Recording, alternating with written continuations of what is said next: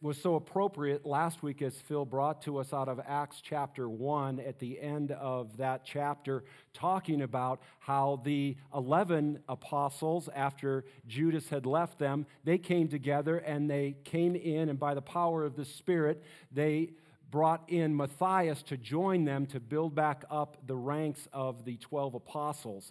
And that's where we are at this morning as we enter into Acts chapter 2, which is the coming of the Holy Spirit.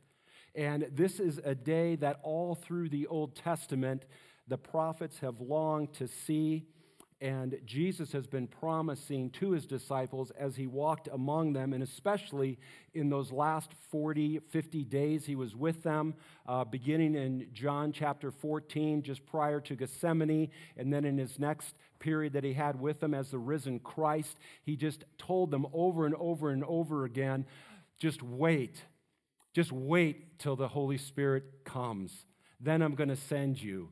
You will have power from on high. He will anoint you, he will fill you, and he will equip you for the work that I have commissioned you to do. So for about the past 40 or 50 days, as we come to Acts 2, the disciples have been with the risen Christ. And as we've already learned, he's been instructing them, proclaiming to them, equipping them, and getting them ready for the big task ahead. And in Acts 1, verses 4 through 8, Jesus said this to them, "Do not depart from Jerusalem, but wait for the promise of the Father, which he said, 'You heard from me, for John baptized with water, but you will be baptized with the Holy Spirit not many days from now.'" Now, this is a whole new occurrence. So you can imagine what they are anticipating. What are their expectations? Is the Spirit going to descend sometime in like a form like a dove that he did to Jesus at his baptism? Well, how are they going to know that the Spirit actually arrived? He then further told them in verse 8, "You will receive power when the Holy Spirit has come upon you, and you will be my witnesses in Jerusalem, Judea, Samaria, and to the ends of the earth." Well, what was that going to be like? They were well aware that they hadn't scored very well on the pre-exam 50 days earlier when they all fled Jesus at Gethsemane. So they fully understand that they were desperately needing a work of power in their life. Something needed to change and transform them if they were going to actually be able to be sent out by Christ and be an effective witness. Oh, it was easy and strong for them when they were around the risen Christ. But what were they going to do when he was gone? He said in Matthew 28:20, "Lo, I am with you always, even to the end of the earth." Surely the coming of the Holy Spirit was going to connect the dots for the assurance of God's presence dwelling in them. They needed the baptism of the Holy Spirit. They needed to be filled with the Holy Spirit. And we do too. You see, although we're 2,000 years removed from this scene here at Pentecost, we are not removed from the experience and the effect that we all have through the Holy Spirit today. You have been grafted into the body of Christ by the baptism of the Holy Spirit. We are commanded to be filled with the Holy Spirit in Ephesians 5:18. So we need the work of the Spirit in our lives. And the commission that Jesus gave the disciples is still our mission today. Nothing's changed. We are still called to be his witnesses. And so if the disciples needed the Holy Spirit, how much more do we? 2,000 years removed.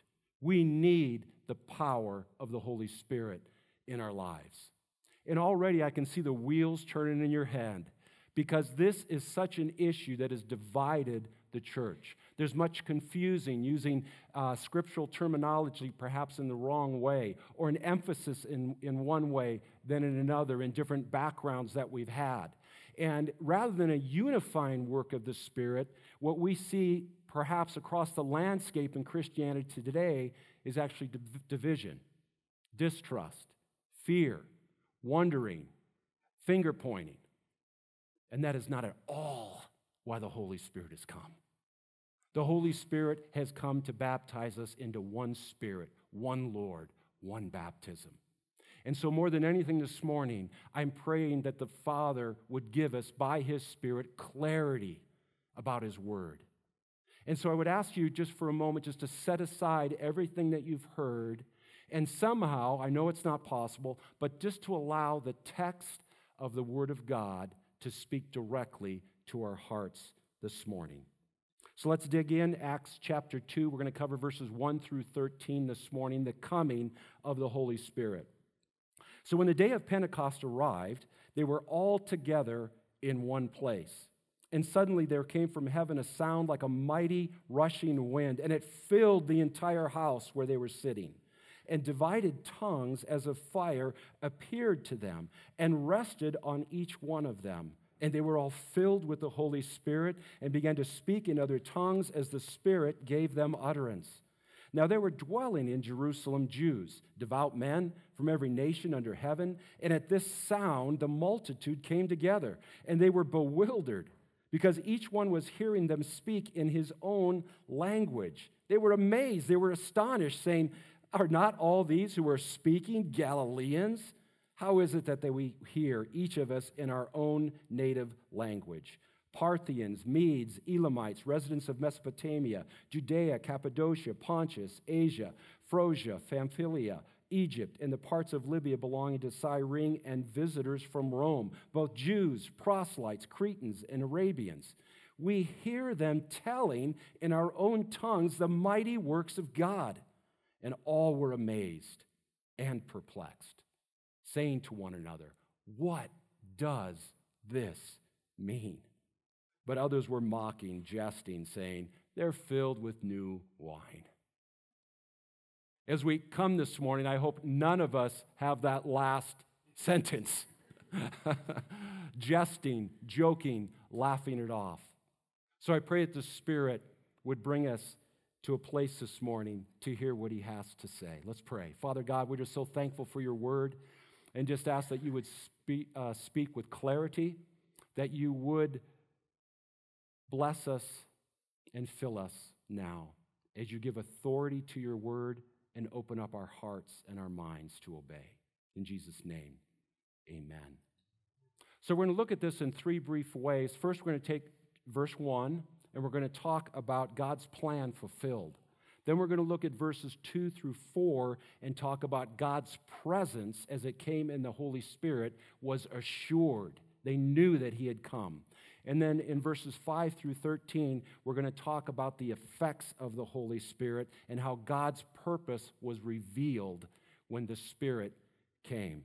So first, the coming of the Holy Spirit is God's plan fulfilled. It says there in verse 1, when the day of Pentecost arrived. Luke is helping us to anticipate, and the New American Standard Translation says this, when the promised day of Pentecost was being fulfilled. In other words, he's saying, hey, anticipate something. On this day of Pentecost, something is going to happen. The promised one is coming. So they're all together. There's still the 120. They're all gathered in a house, most likely somewhere in a house close to the temple grounds. It's Pentecost. That means it's late April, early May, somewhere in that standpoint. It's great weather outside. There's a ton of people in Jerusalem. Leviticus 23 lays out three great agricultural celebrations and festivals and feasts where the people came together in Jerusalem and came to celebrate what God had done for them. And Pentecost was the one of the best weather of the whole time. So this place was packed with people, more even than the Passover 50 days earlier. There were people everywhere. And unlike Passover, it wasn't a celebration of leavened bread this time, of unleavened bread. It was leavened bread. And every worshiper brought in 2 loaves of fresh baked bread. And on Pentecost, Jerusalem became the biggest bakery in the world. It must have been incredible. So Sparrow Bakery fans out there, yeah, would have been good.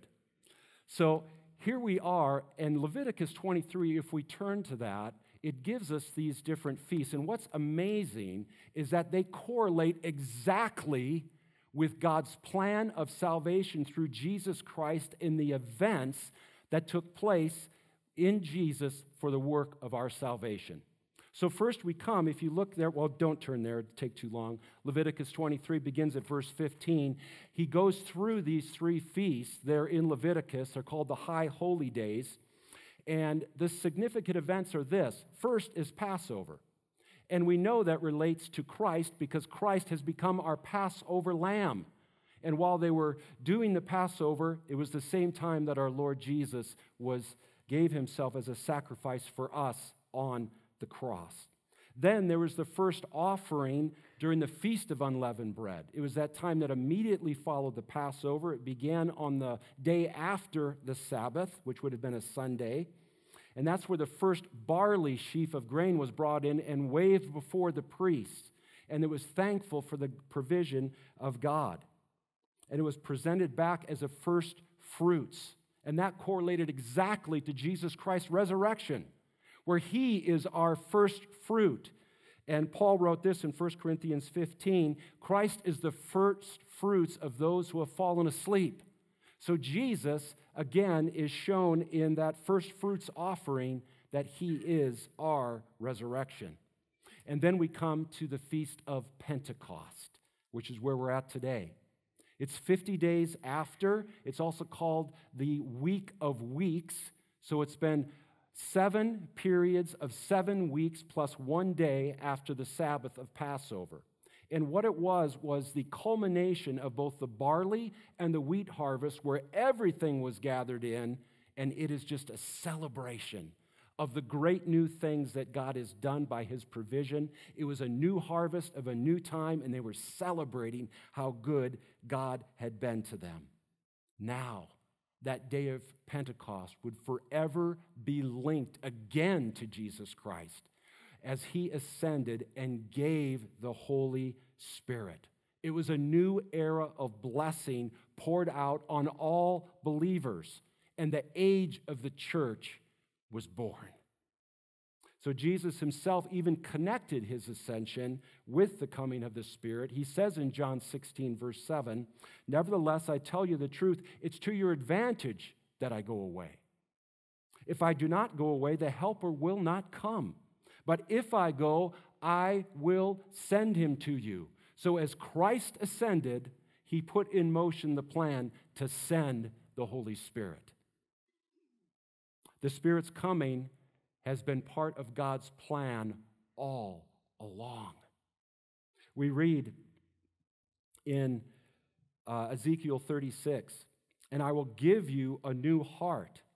I will give you a new spirit within you, and I will remove the heart of stone from your flesh and give you a heart of flesh. I will put my spirit within you and cause you to walk in my statutes and be careful to obey my rules." So Jesus, in his promises to the disciples, is just bringing forward the Old Testament promises that God had planned all along. The Holy Spirit coming is the fulfillment of God's plan of salvation, where we are completely reborn by the power of the Spirit and made into a new creation. This is the gift and the baptism of the Holy Spirit. You remember Jesus' words to Nicodemus back in John 3. Nicodemus, a religious leader, he was stunned when Jesus said to him, "Unless one is born again, you cannot see the kingdom of God." He was shocked. And what Jesus went later on to say is that you must be born of the Spirit. It's the Spirit who gives life, Jesus said in John 7. For the flesh is no help at all. In other words, there's nothing that we can bring. There's no religious activity. There's no checking the box that will ever transform us from the inside out and make us a righteous people that is acceptable to a holy God. That is totally the indwelling, powerful work of the Holy Spirit as he brings the gospel to bear in our hearts, brings us to repentance, brings us to confession and say, "Oh Lord, I am lost. I need you. Come, save me." We must be born again. You know, how many times have we said to ourselves over the course of our life, I can't believe that just came out of my mouth? As we think about things that we've said to our spouse, to our children, to our friends, either in anger or something about a lustful joke or an innuendo or something totally inappropriate, totally ungodly, and we're taken back and shocked. And we know how hard it is to control our tongue. Why? Because that is the evidence of what is inside our heart. Now, the tongue is one thing to control. Imagine a whole life that we are to live in righteousness before a holy God. If we are unable even to change ourselves as far as what we speak, how much more our whole life and how we live? Oh, we need the Holy Spirit. We need Him to transform us and change us and grip us and take hold of us and make a change in us. We don't have it within us to change ourselves. This is the work of God's Holy Spirit. This is His plan being fulfilled. So when Pentecost came and the Holy Spirit came down, we know that it is God's plan being fulfilled. So the arrival of the Holy Spirit at Pentecost was not hastened in.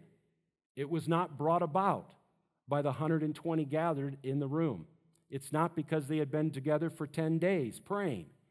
It has nothing to do with that, because it's a portion of the plan of salvation of God for us. And it is no more repeatable, the day of Pentecost, than it would be to say Jesus needs to be reborn, He needs to be re-crucified, He needs to be re-resurrected. All of those things need to take place. No, the baptism of the Holy Spirit on Pentecost is a one-time event because it's part of the plan of salvation that grafts us into the body of Christ and fills us and equips us with the power that we need to live a life for God. And so part of the confusion is due to terminologies that we don't use correctly in the modern era. So some would say, oh, I long for the day of Pentecost again. Well, no. Would you long for Christ to be crucified again? No. And so there's some terminology that is just helpful for us to get straight this morning. So I'm hoping that we get some clarity here on those things for our hearts to help alleviate and flatten out some of that confusion. So the Holy Spirit has come in the fulfillment of God's plan. And when the Holy Spirit came, He came with a powerful sign and presence to let them know beyond a shadow of a doubt that it was unmistakable that He was there. And that's our second point as we go on verses 2 to 4, that the coming of the Holy Spirit is God's presence assured. Now, it makes sense that when the Holy Spirit came for this first time, that it is a big thing that is unmistakable, because no one had ever had this experience before. They had to know that the Lord's words were true, that the promised one has come. They needed to know that they were equipped and empowered to do His mission. So they absolutely needed to be sure that He was present with them. And so the Holy Spirit comes in verses 2 through 4 with 3 signs that were unmistakable and could not be missed. And these were all very familiar traits and nuances to these Jewish believers who were brought up in the Old Testament. The first one was wind, Acts 2:2. And suddenly there came from heaven a sound like a mighty rushing wind. And it filled the entire house where they were sitting. So first, it came from heaven, showing that it originated from God. Second, it was a sound like a tornado. Their robes weren't being blown off. The house wasn't in disarray. Things just weren't flying in the air. There was a sound like a tornado that started up above in the heavens and rushed into the house. It must have been a cacophony of sound because it was so loud that it says later in verse 6 that the whole crowd gathers because of the noise. It must have been immense. Linguistically, in the Greek, the word for both wind and spirit is pneuma. They're exactly the same word. And Jesus used them interchangeably even when he was talking to Nicodemus in John 3. He says this, the wind pneuma blows where it wishes, and you hear its sound, but you don't know where it's coming from or where it's going. So it is with everyone who is born of the Spirit, pneuma. So to the disciples, to the 120 that were gathered, with this wind coming, it was a direct correlation that this is the presence of God. The next sign we see is fire, Acts 2:3. And divided tongues as of fire appeared to them and rested on each one of them. Now, these weren't flames, right? They're not losing their hair. But something is supernatural that could only be described as looking as some tongue of fire. A literal translation is this, and as tongues of fire appeared to them, it distributed among them and then rested on each one of them. So perhaps something like a bright light, like a fire came into the room, it disseminated and it went out and it was on every single one of those gathered. All 120 had the tongue like fire on their heads resting. And this is an exact connection to them for the presence of God that is displayed through the whole period of Exodus about God's presence to the children of Israel. The burning bush with Moses, the Sinai fire flashing on the mountaintop as the law was given, or the pillar of fire by night that led them through the wilderness.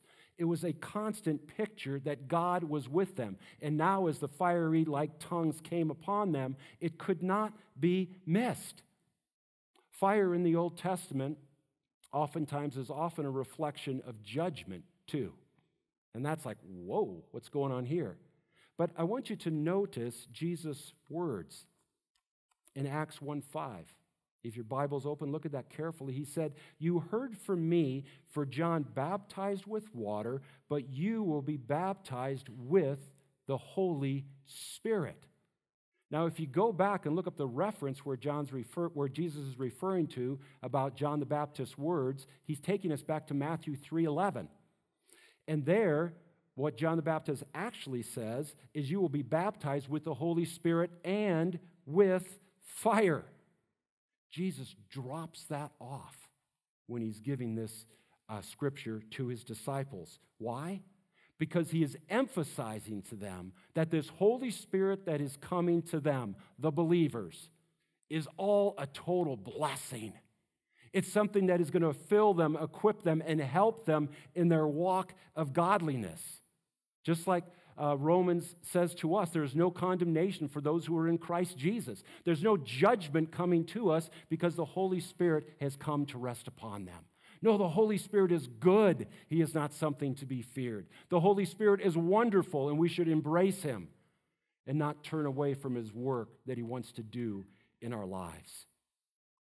The presence of the Holy Spirit was like fiery tongues, and it rested on each one of them. Again, this is a symbolism of the baptism of the Holy Spirit to them so that they knew that they were grafted together as one body, under one Lord, under one church. And so this baptism of the Holy Spirit is not just for those 12 apostles, it's for us today. And if you are saved by the power of Christ, you have been baptized with the Holy Spirit. Because the Holy Spirit has been given to you, sealed in you as a guarantee of the promise to come of your residence in heaven with the Lord. And so you have the Holy Spirit resident, dwelling inside you right now, this moment, if you love Jesus Christ. The promise had come. His presence was assured, and the Holy Spirit was with them. Then the presence of the Holy Spirit with them was reinforced even farther as this third sign appeared. It says in verse 4 there, they were all filled with the Holy Spirit and began to speak in other tongues as the Spirit gave them utterance. Just like the appearance of fire rested on each one of them, it says all of them were filled. Now, the word here for other tongues means glossalia, where we use that word, and it just means either the organ actually of your tongue or a language.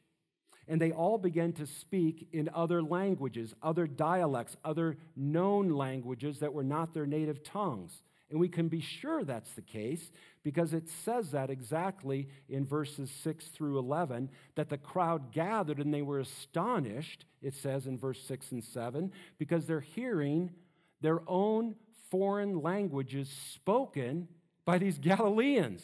And they're perplexed, they're amazed, they're astonished. They're going, what is going on? They are hearing their own language. So this supernatural gift and ability immediately assures them of the presence of the Holy Spirit because they are given words that express the glory and the grandeur and the mighty power of God. Just like in the Old Testament, just what happened to the prophets of old when God sent his Holy Spirit on those individuals, so it was happening to them. And they were exclaiming the mighty works of God, it says in verse 11. So Moses, Samuel, Isaiah, Joel, Jeremiah, they all began to prophesy when the Holy Spirit came upon them. Inspired words given from God for his people. Remember the story of even King Saul, who was really no prophet at all. When he encountered the Holy Spirit made him just lay down in the dust and just prophesy and declare about the mighty works of God. The Word of God is what signifies God's presence. And the Word of God is exactly what these 120 were speaking at Pentecost. Like I said in verse 11, if you look down there, it says, we hear them telling in our own tongues the mighty works of God. And next week, we'll get into Peter's sermon, and he references back to Joel chapter 3. And Peter also brings forward and is explaining to the crowd that that's exactly what's happening. The words that they're hearing them speak is that they are prophesying in accordance with Joel 3. I will pour out my spirit and your sons and daughters will prophesy. Now, prophecy here for us is probably best understood to make known the Word of God through the power of the Holy Spirit about the saving acts of God through Jesus Christ. And that's exactly what Peter and the apostles were doing that day. And that's exactly what these 120 were overwhelmed with as the Holy Spirit came and filled them. They declared the mighty power of God with their word that the Holy Spirit had gifted them with. These weren't gifted men. They were guys like us. They didn't know the Bible inside and out, but they knew enough where the Spirit could take that and empower them and speak the glory of God through them. Oh, we need the Holy Spirit. We need the Holy Spirit, just like they did. The point is that whenever you see the Holy Spirit moving in Acts, whenever you see the word filled, whenever you see him moving in power, it is always associated with a boldness to declare the gospel of Jesus Christ. So if you see anything, hear anything, are sidetracked by anything that takes the Holy Spirit to an individual experience that gets you away from the Word of God, run as fast as you can.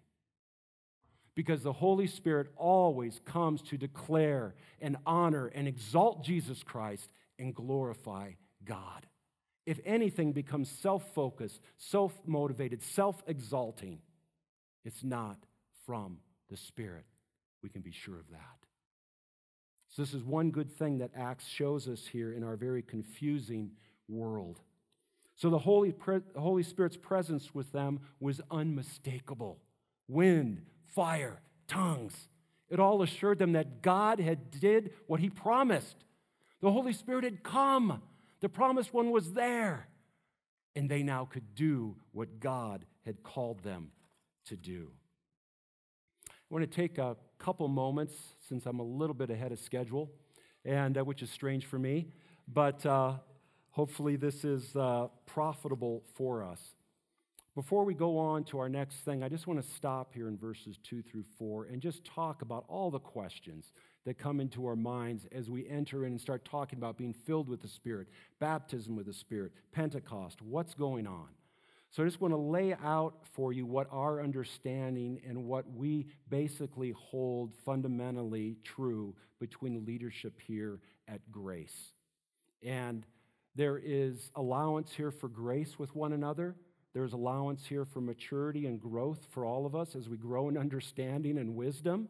And so none of this is to be anything that you should feel divisive about, but rather the whole goal is to draw us in unity under the power of the Lord.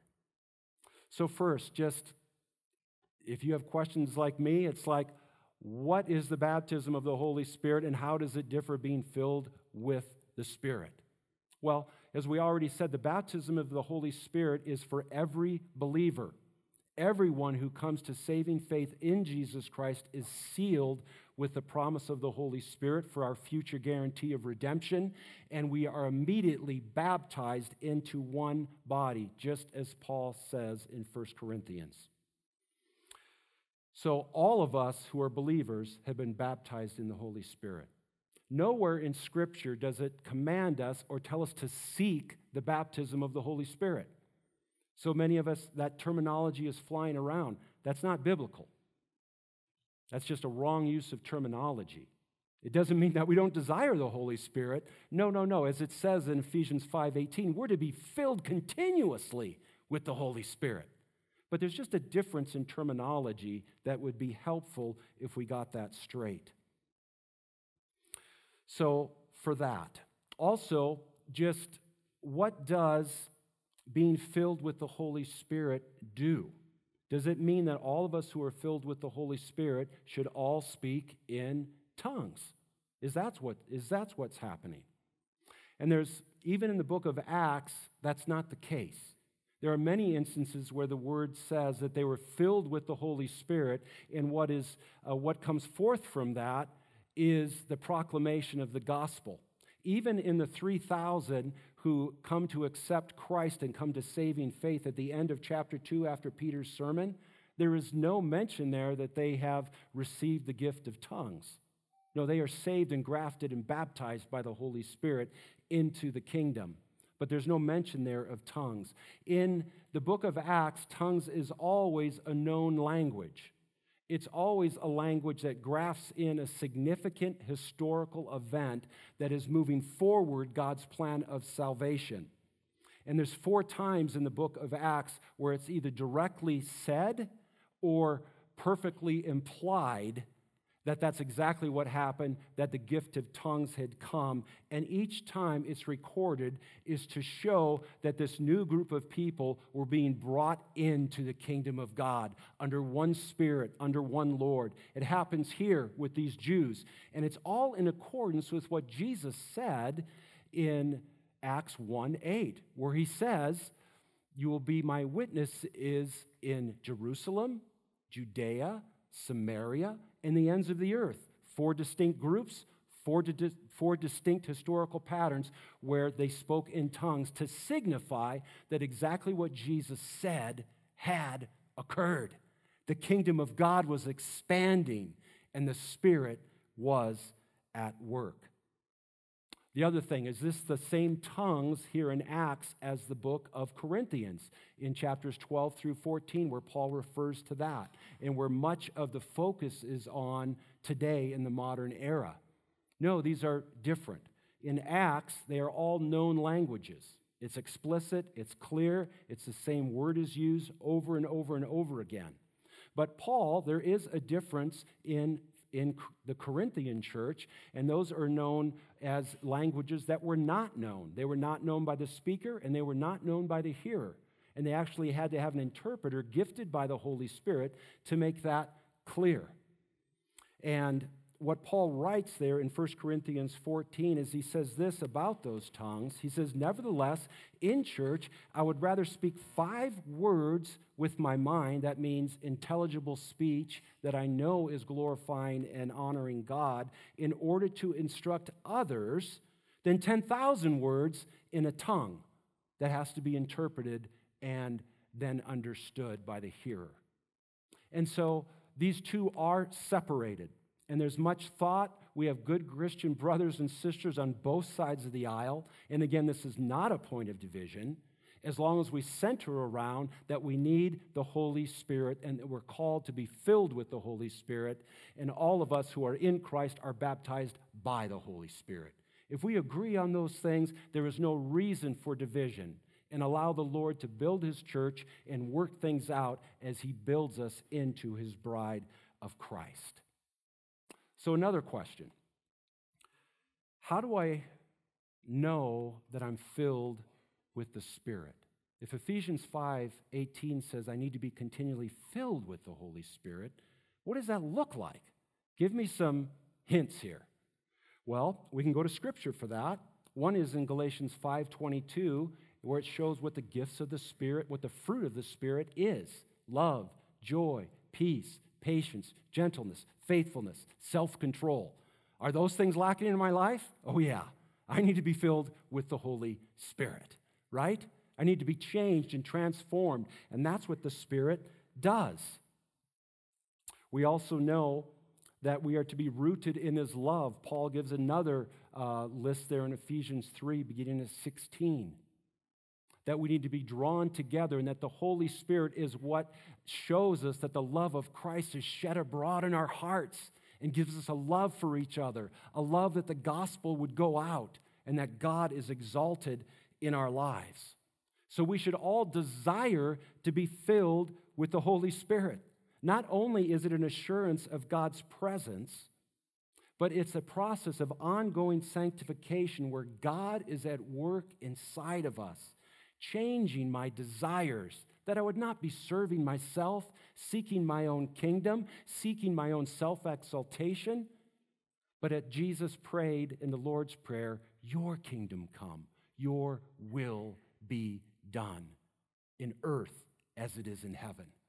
We need to be filled with the Spirit. The Spirit brings us wisdom and understanding of God's word.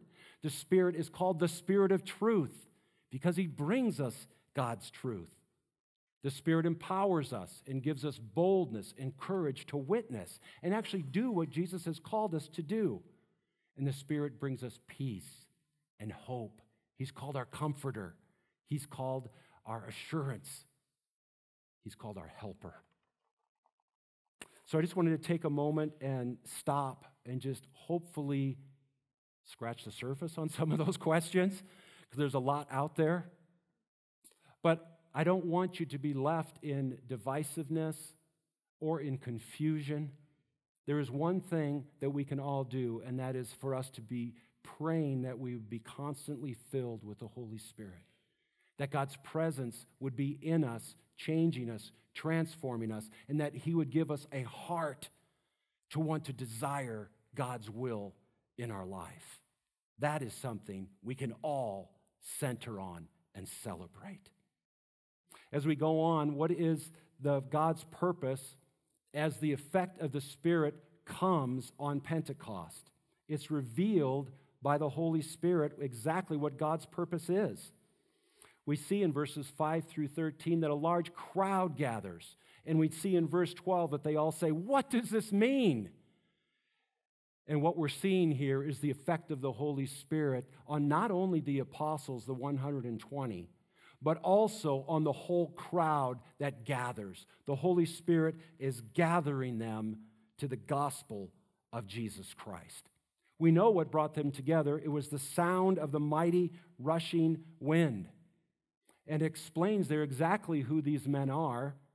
I'm sure there's women in the group too, and kids, and they all come together, and who they are is Jews that have been born in foreign lands who were dispersed when Jerusalem and Judea and Samaria were overturned by both the Assyrians and the Babylonians, and all the Jews were exported and sent out all over the known empire at that time.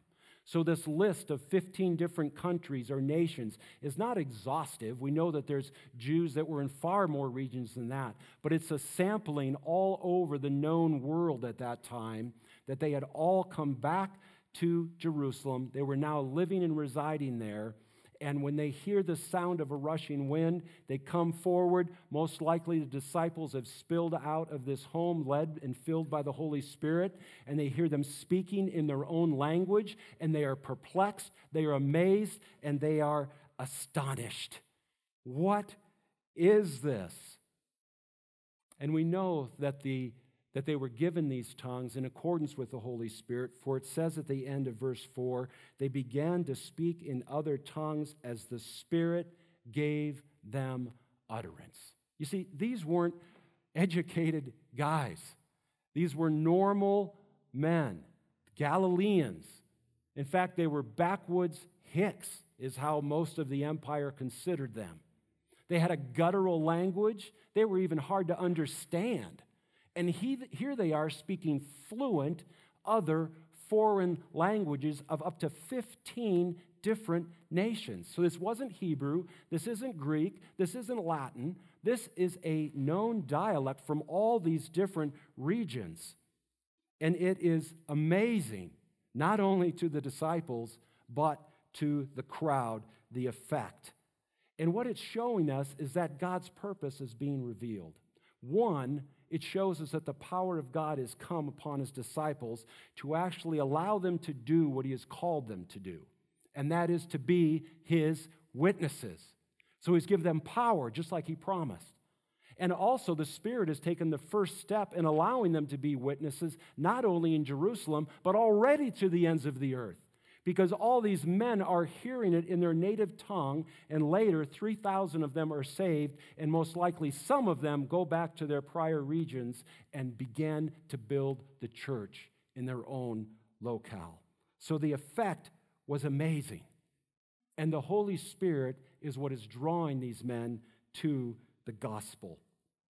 It was exactly as Jesus told them in John 16, when he was with his disciples just before Gethsemane. He says this, "Nevertheless, I tell you the truth, it's to your advantage that I go away. For if I do not go away, the Helper will not come. But if I go, I will send him to you. And when he comes," listen to what the job description is of the Holy Spirit, "he will convict the world concerning sin and righteousness and judgment. Concerning sin, because they do not believe in me. Concerning righteousness, because I go to the Father, and you will see me no longer. And concerning judgment, because the ruler of this world is judged." And that's exactly what was happening. The Holy Spirit was already doing his work to convict the crowd. They were drawn together. They started hearing the mighty works of God declared in their own foreign language. And they said in verse 12, "What does this mean? What in the world is going on?" And what was going on is the Holy Spirit was drawing them. And we know the outcome of what happens as we peek ahead into the end of Peter's sermon. As we get to Acts 2, verses 37 to 41, it says, "Now when they heard this, they were cut to the heart and said to Peter and the rest of the apostles, 'Brothers, what shall we do?'" So first, what does this mean? And now, "Brothers, what shall we do?" And Peter said to them, "Repent and be baptized, every one of you, in the name of the Lord Jesus for the forgiveness of your sins, and you will receive the gift of the Holy Spirit." And there were added that day about 3,000 souls. This is the effect of the Holy Spirit. And this reveals what God's purpose is for sending him. Not only for us who are believers, who need his power in our life to change us and transform us, but to make traction with the world of the witness of Jesus Christ.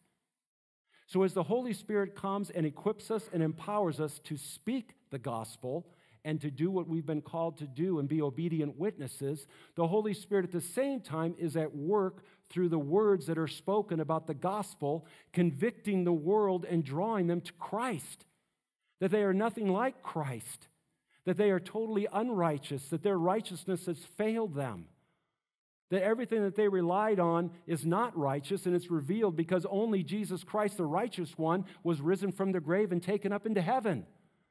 All the rest of us who are left, who do not know Christ, will know nothing but judgment at some future date.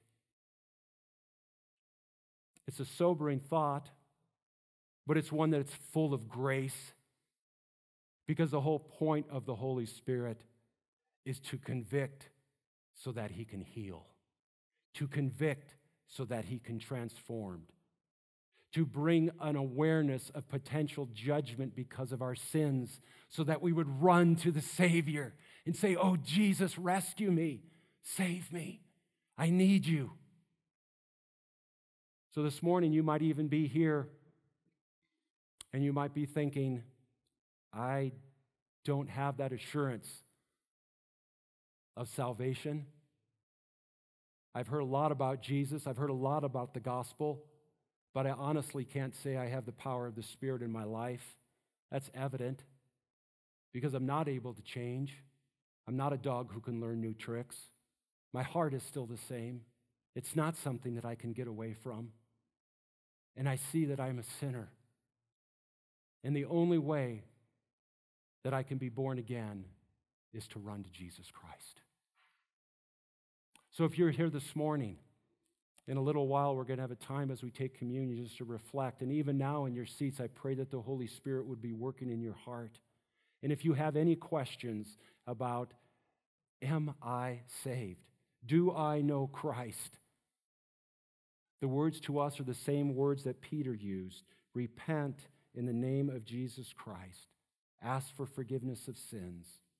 And the promise of the Holy Spirit will come upon you, and you will be saved.